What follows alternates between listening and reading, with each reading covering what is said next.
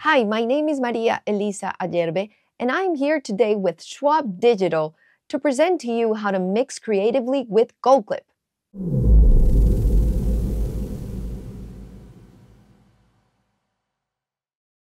Okay, so now we are here working with a group of stems that I took from a mix and master that I did from a song that I also produced. It's called Mil Gracias by the Ecuadorian artist Maga Cordova. And you're going to notice is a pretty upbeat, dance, clubby, up-tempo song. And obviously our main character in this case, it's going to be that interaction that happens between the bass and the kick. Let's check it out.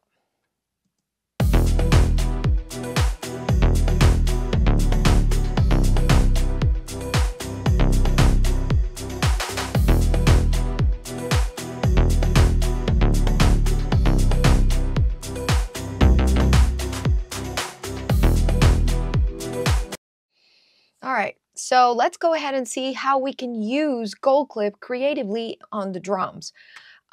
Usually people tend to associate clipping with one of the last stages that you use for mastering.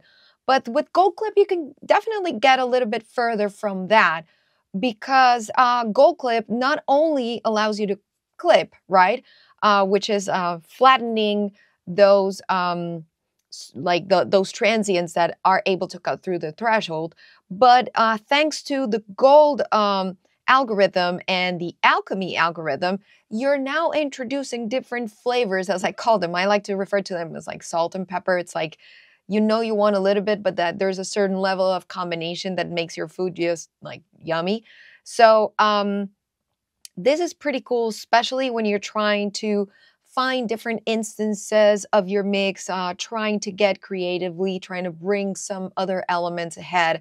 And also like for a lot of people who basically, because the industry works nowadays like this, you are forced or you have to work with a lot of printed stems.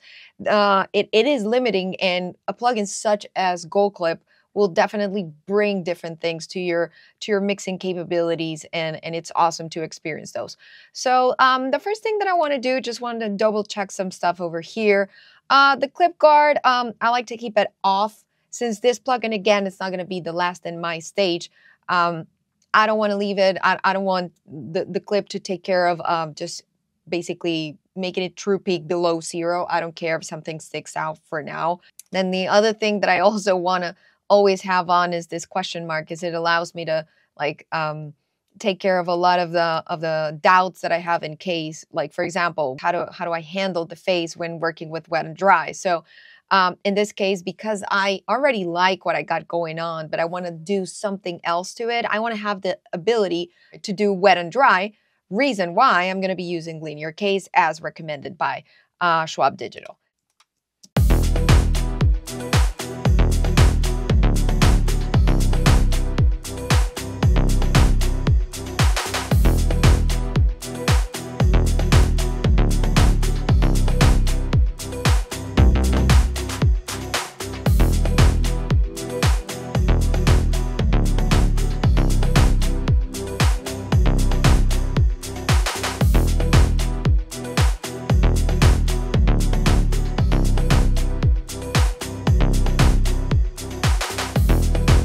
It's like what I was doing with that, basically, I don't know if you noticed, but I was noticing that only the claps were really crossing that threshold. So I found like a little combo between the amplit, like the overall gain on the input stage, and dropping down the ceiling. And by ear, I figure out a way where I was basically clipping both kick and claps.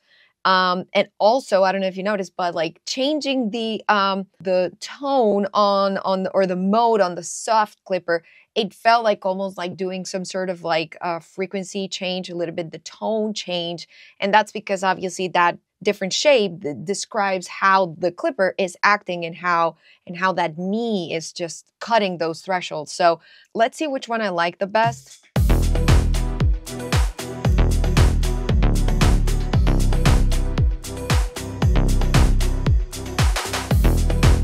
Yeah, definitely the hard brings some sort of like a extra push, like like muscle that I really enjoy for this type of music. However, I am feeling that my low end is being compromised. So reason why I'm going to start experiencing with the low pass filter to see if I am able to like retain that rounded, really cool feature that the kick drum has by default.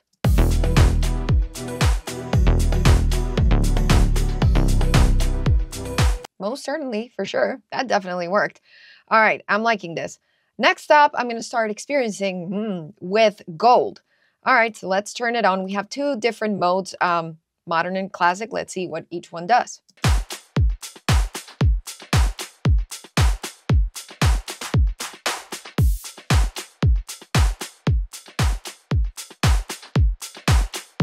All right, so that's it. It's like definitely, it's like a lot of things are going on.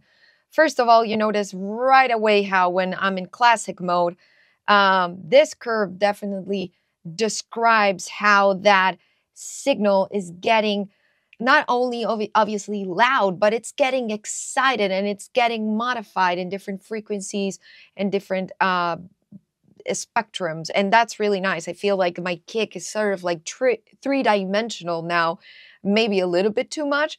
But reason why I'm going to start playing with that wet to see how it combines, and overall, I'm just looking for an additional element.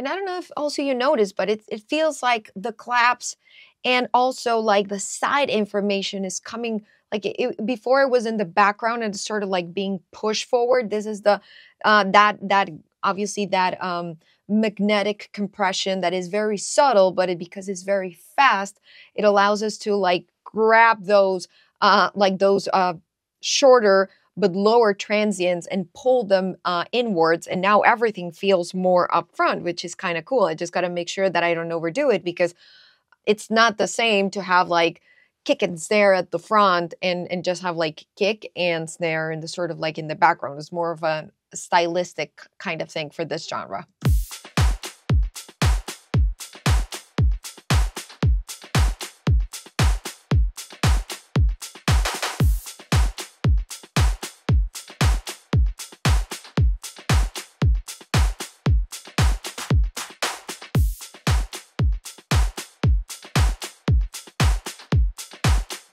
So now I'm applying the box tone. The box tone is sort of like a filter.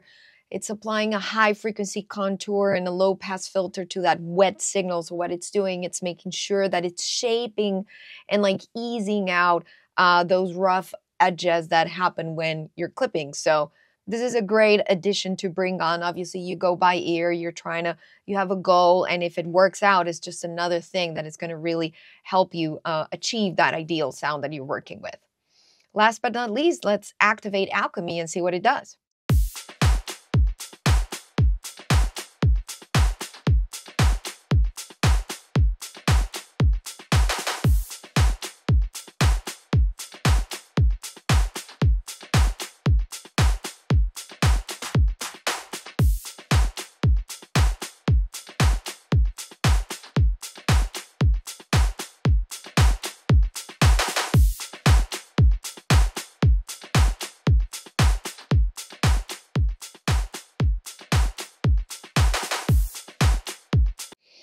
All right, so now on top of everything else, I feel like between gold and alchemy, that's why I refer to them like kind of like salt and pepper. It's like one fill in the voids of the other one. So you have now an extra high frequency and mid frequency excitement in a certain type of band that it just basically helped to bring everything come forward.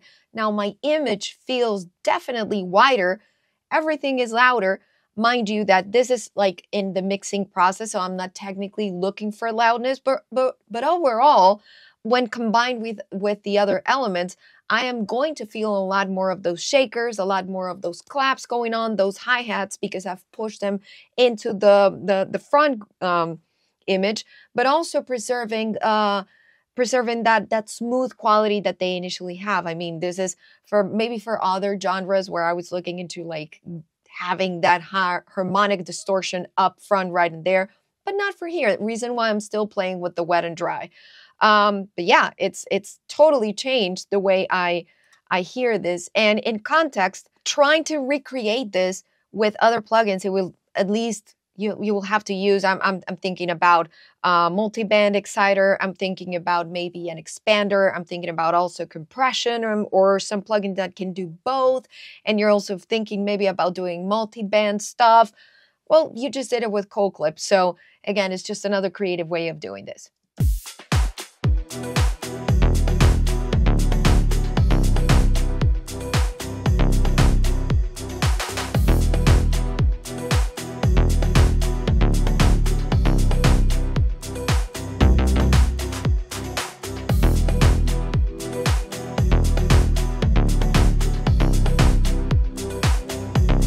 You can really hear now in context with everything how those claps are now able to sort of like cut through, because those synths are very, very present and very wide. So with Gold Clip, I was able to make them come forward and preserving that roundness and that boldness and that punch from the kick that I really liked from the beginning. So this is it. Thank you for joining us.